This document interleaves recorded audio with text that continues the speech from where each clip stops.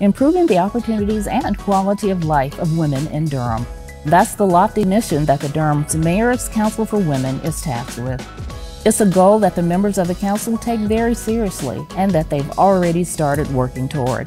After having just completed the council's first year in existence, this group of formidable women is already making a difference in Durham. Welcome to City Life. I'm Beverly Thompson. Joining me to talk about the work and the goals of the Council for Women are Council Chair Nida Allam and Vice Chair Gloria de los Santos. Welcome to you both, and thank you so much for joining me. Thank you. So Nida, let's just get started with you. How did the idea for the council come about? Yeah, so the council came about with a lot of organizations that are mainly run by women across the city of Durham coming together and proposing to the city council and to the mayor saying that the women of Durham need representation in a council, and that's how they all came together and pushed for it, and we were able to establish this. Okay, that's simple, huh? There was a lot going on behind the scenes. Gloria was one of the founders of the council. Okay, so Gloria, we've already mentioned that the mission for the council is to provide opportunities and improve the quality of life for women in Durham. That's not a small goal at all. So what does this really mean in terms of day-to-day accomplishments for women? Well, there are a couple ways that we do by promoting the interests of women in general and what Durham women really want. And the Mayor Women's Council actually gives them that window of opportunity to bring those interests and those concerns to the table. Another way is that we're a liaison between women and the city. We open that door for women again to come and talk about different things, and as a group we consult that and we provide equal opportunity for all women to come and promote and protect their ideas on their mission. Great. So Nida, why do you think the council is so needed here in Durham?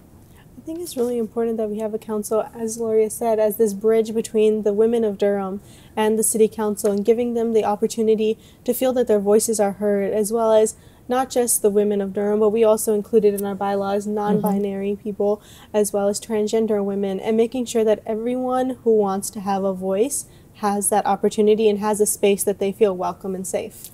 So Gloria, what are your thoughts on that? Why do you think the council is needed? She actually said everything I was going to say. I do want to add in more of an advocacy piece to it. As an advocacy director for a nonprofit, it also gives women a chance to engage in current policies, as you said, and also promote their work that is actually needed or issues that are actually needed in the community to address. It gives women an opportunity to become leaders, and hopefully from becoming leaders in their community, they can actually run for different positions in the city or maybe on the council or even state itself. So it opens the door for different avenues for women to participate in. Okay. Nida, there are 9 women on the council. How are they all selected? So originally, we're in our first year of the council, and originally they opened up the applications, and I believe there's about 38 applicants, and the city had already predetermined that they needed a set number of at-large members and then members from each ward. And then they designated all of us for different sectors. So there's the civil rights, there's arts, there's public safety, and so there's others. And all of us that were appointed were selected based on our skill sets that aligned with one of these sectors, as well as which ward or at-large we were in. Okay, so they tried to make sure that a lot of different areas were represented and covered, So Gloria, you're the Director of Action North Carolina, a grassroots group that works toward social and economic equality. Right. Okay, and you hold an at-large seat, I'm told. And tell us about your background. Oh, wow. We don't have time for my background? Well, just a little bit of it. Okay. Just a little bit of snit. I am a director for Durham here for Action NC. I'm also the statewide director for a Stand With Women and Families campaign, and also a RAGE movement, which is race and gender equity that caters to women's issues. So this particular Mayor's Women's Council was a big portion of that. It was a huge creation to show that we have the strength to be able to develop something and keep it actually running. Our goal is to not only do this here in Durham, but to do it across the state. And the reason why it became so important, because it's the first in the South. It was very important that we get this board up and running and make sure that Durham becomes the first. Durham loves being the first. Oh, yeah.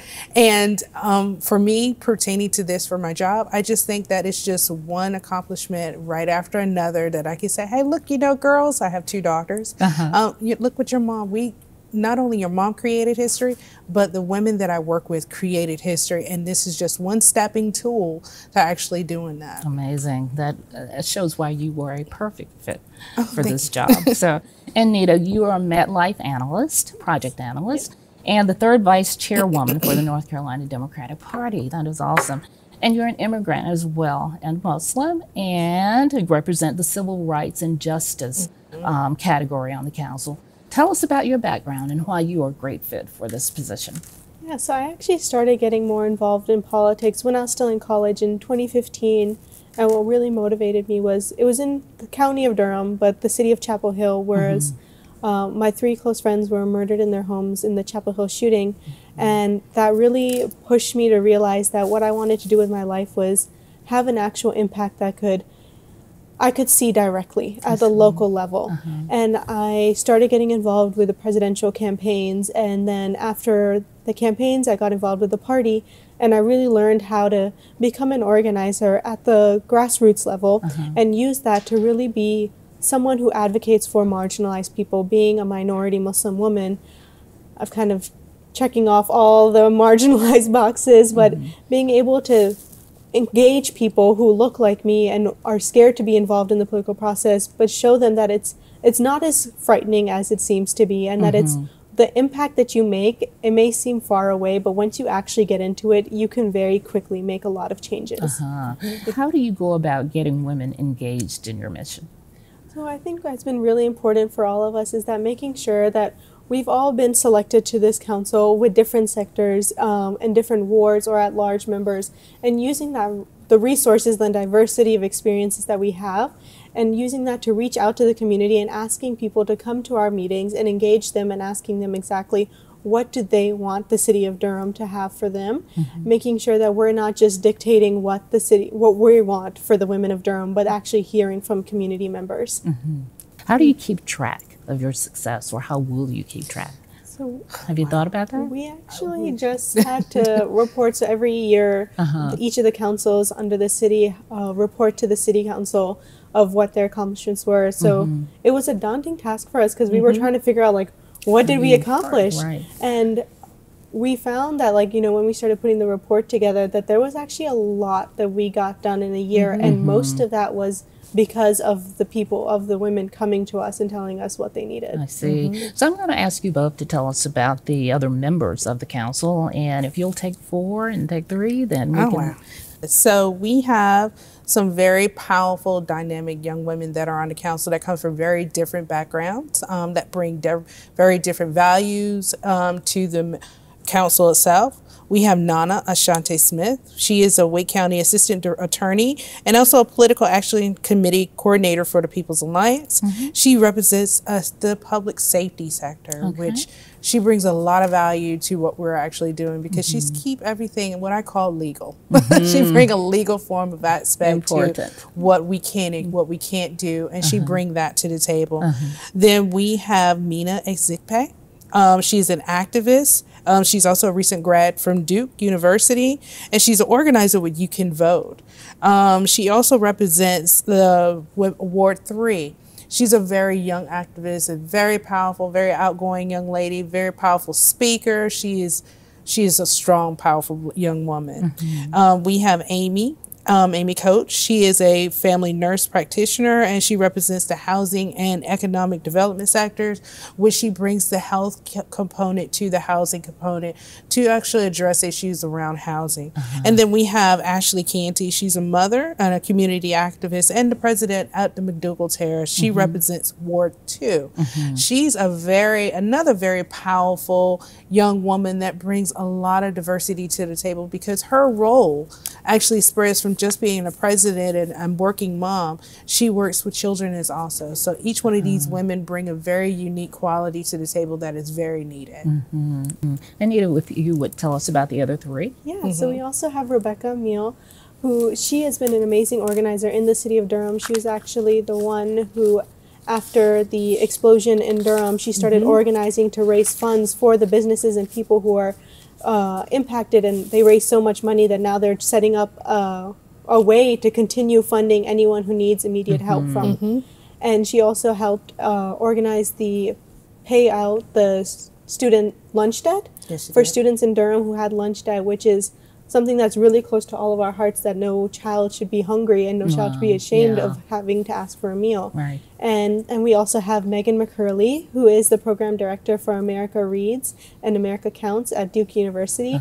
And she's an amazing Latino organizer that's really, her connections have been really instrumental in the accomplishments that we've had after the hurricane last year that really devastated our East Coast. We organized a diaper drive, and with her connections with Diaper NC, Diaper NC, That's correct.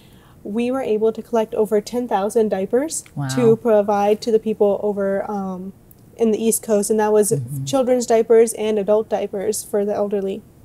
As well, we have Dolly Reeves, who recently just left our council. She's moved back to the west, the mountains. But she was an amazing organizer, and she's really an advocate for the mothers of the city and making sure that their voices are really heard, and making sure also that we're politically engaging the women who come to us. And then since she's left our council, we have a new member, Grace, who's a new transplant to Durham, and she's absolutely amazing. She's a nurse, and she's done a similar work where she came from Orlando, Florida, and the work that we're doing on the council, she actually was doing the similar work on a council in Florida. Wow. So being able to see how she's what she brings to the table and her experience in having this council, since we all are new, so she'll have a little bit more experience than us. An amazing group of diverse women. Oh, yes. And that is wonderful. Yes. And that was the most important piece, having that diversity there and that activism there is very important. Yeah. So, Gloria, I know you just completed your first year, and I feel like you already touched on some of your accomplishments, but are there any other accomplishments you'd like to talk about? There are so many different things. We would love to bring more leadership to the table, invite more people to our meetings so they can sit down and bring their information about what changes they would like to see and how they can actually be involved. One of the things that we can do is form committees, and inside those committees they can help us with those issues that the community bring. I would love to see more people bring things like that. One of the things that we are participating in, and Nadia can tell you a little bit more about that, is the providing free services for individuals around affordable housing when it comes down to for attorney fees and other things. And she can tell you a little bit more about that. Usually they're women, right? A majority of the process of the time, there are women and children that are in the process of being evicted and into the streets, which is a big issue nowadays. And gentrification, as you can see, is a major part of that unaffordability of housing. So we are in the process of working with a small group to actually bring legal aid to that community or address legal issues that they might have for free. This is something that we are currently in the process of doing. And then there's several other things that we can't tell you just yet. Oh, okay. We love to surprise you. Okay. And we're going to have you back then. Oh, yeah, definitely. Nida, I'm sorry, she can tell you a little bit more about that. Did you want to build on that? Yeah, so one of the things that's part of our mission that we really find important is that when we look at the women of Durham and the issues that they face, a lot of times it's a cycle. And that what we're trying to do as a council is break that cycle and help uplift these women and make sure that they have the foundation that they need to build a life for themselves and for their children, so that future generations can be able to have a happy and healthy life in the city of Durham. And that's what we're hoping with partnering with the legal organizations that will provide free legal services to residents of Durham, that they'll be able to get this foundation. Because a lot of times, if you think about affordable housing, if you need a certain amount of money for rent, you can't afford to be paying for legal services. Right. That's right. And so if we can take that out of the factor, we can help women continue to provide for their families while providing that support that'll help break them out of that cycle.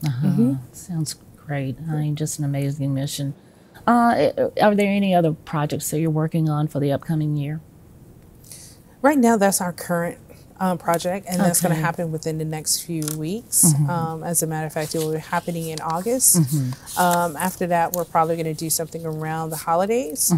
We haven't really thought about what we're going to do yet, but most of the time we usually talk off and after work, and we get creative and do different things on what can we do that is we can make a huge effect in that community. I have several ideas, but I'm bringing them to the table. I'm sure you do.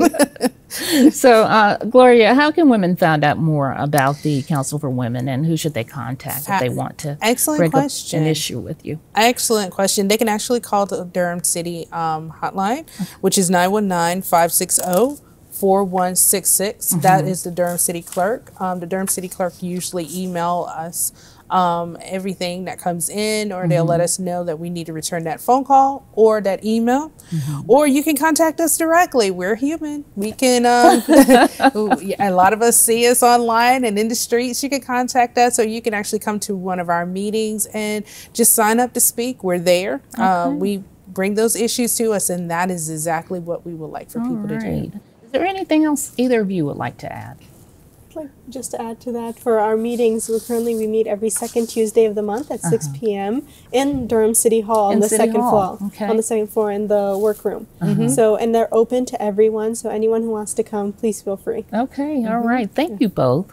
Thank you. I really appreciate your time. Thank you. Well, that does it for City Life. Don't forget to follow us on social media and watch us on Durham Television Network and on YouTube. And don't forget to listen to our podcast on iTunes. I'm Beverly Thompson. Thank you so much for joining me to learn more about City Life in Durham.